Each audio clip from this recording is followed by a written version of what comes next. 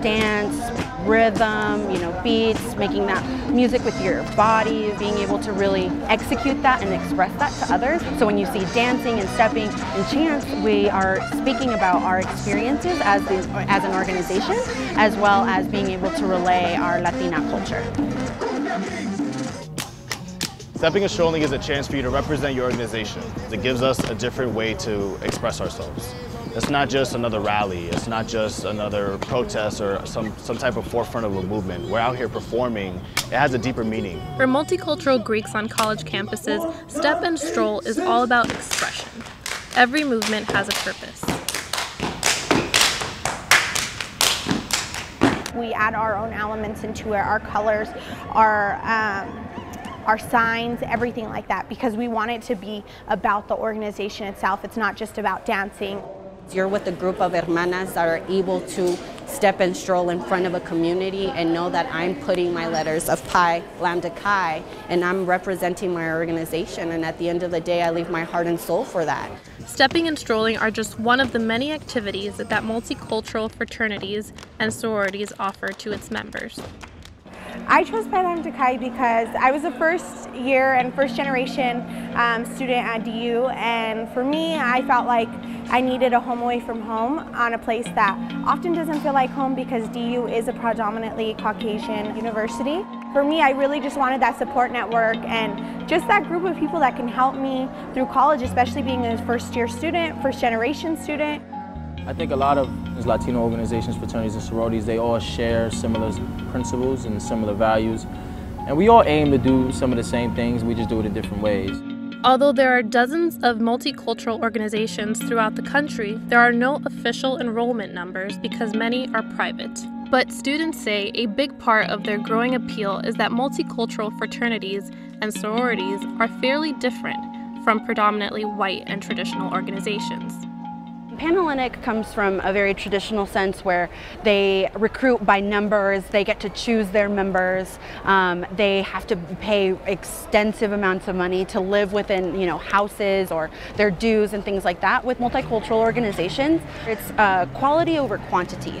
In 2015, 37% of Latinos ages 18 to 24 were enrolled in a 2- or 4-year institution. Although their college enrollment numbers have increased, many Latino students still feel a bit like strangers on their college campuses. When they walk into campus, they're coming from, many of them are coming from segregated communities, right? Growing up amongst other Latinos.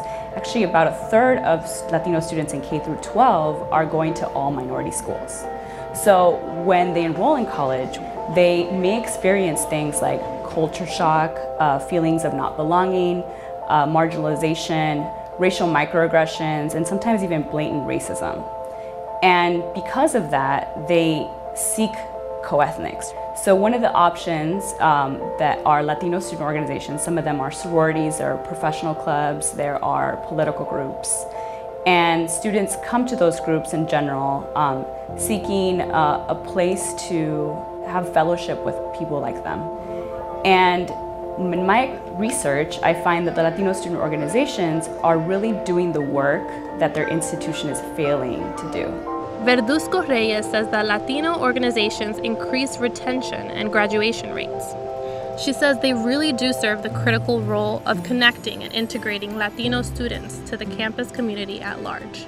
They also provide access to strong alumni networks and professional development, connections and resources often not available to first-generation students. So when a Latino student arrives on campus, this is an achievement, right? It's an achievement not of just that student, but of their family, and at many times their community, right? So when they come to whatever campus they choose to enroll in, they are looking for a place to celebrate and share in that achievement.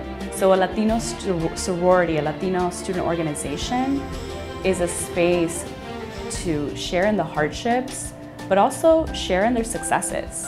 One of the most rewarding aspects of Latino Greek life is being able to go back to their own neighborhoods and give back as a group. In other words, strength in numbers. We are a support network of group of women going through college. First and foremost, that's why we're there. We're also a very big part in giving back to our communities, which means community service. Go to communities and help them out, whether that's to tutor them, whether that's going to Salvation Armies and helping those communities out, whether that's an individual sister knowing different parts that they know that they need help with FAFSA night, where parents kind of need that bilingual help as well. So it's more than just going to a party. It's a really community of giving back to where we came from, where our roots are. For many Latino students, these fraternities and sororities give them more of an understanding into their Latino identities. Every time they are seen in their letters, they are representing a community, a network, a sisterhood, a brotherhood. Ultimately, these organizations unify students of color, whether they are stepping, strolling, or sitting in a classroom. So at the end of the day, I feel like it is helping, and it's helping to promote our organization to any woman that's interested. It unifies us, whether you're in my organization or not. Your brothers, your sisters, having a chance to perform together in that one moment, those 2-3 minutes, 7-8 minutes, just shows the camaraderie that you guys all have. I love my organization and what it stands for. Hey NBC News fans, thanks for checking out our YouTube channel. Subscribe by clicking on that button down here and click on any of the videos over here to watch the latest interviews, show highlights, and digital exclusives. Thanks for watching.